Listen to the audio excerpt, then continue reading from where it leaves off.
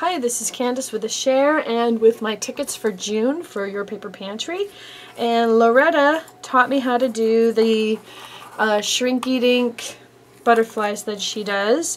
And so I just wanted to show you that I did some butterflies and some ladybugs, and it was really fun and easy. And I actually did do most of these in my oven because you can do a whole bunch of them at once and it just takes a couple minutes.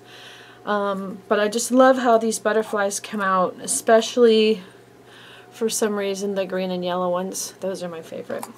So now I want to show you my tickets. Thank you, Loretta, for teaching me. I'm getting private lessons from Loretta how to do stuff. She taught me how to fussy cut properly too. So this month's theme was bugs. So I have this one, which is some stamping. There's a ticket stamp in the back there, and then another stamp and some coloring, some trim, and then I had these little ladybugs, and then one of my Shrinky Dink ladybugs. So there's the first one. The second one is I downloaded some really pretty cool graphics off of an Etsy store, and one of them was these jars, and I shrunk them down to fit. So what you're going to see is a different bug in each jar, and then I glossy accented the bugs. So there is my second one.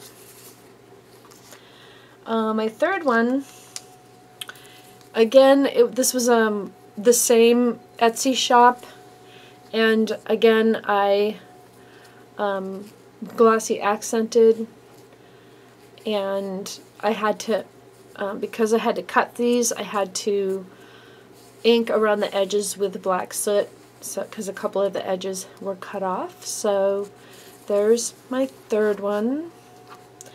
And then my fourth one was a cricket cut, not a cricket, but a cricket cut from my Cricut machine, and there's this really cute bee.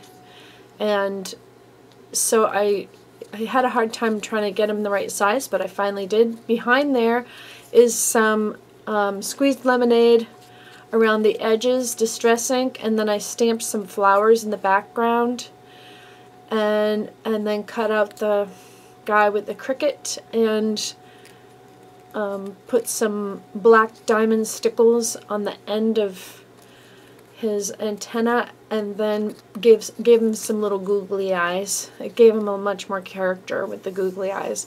So there is my third set of tickets. Fourth set, excuse me.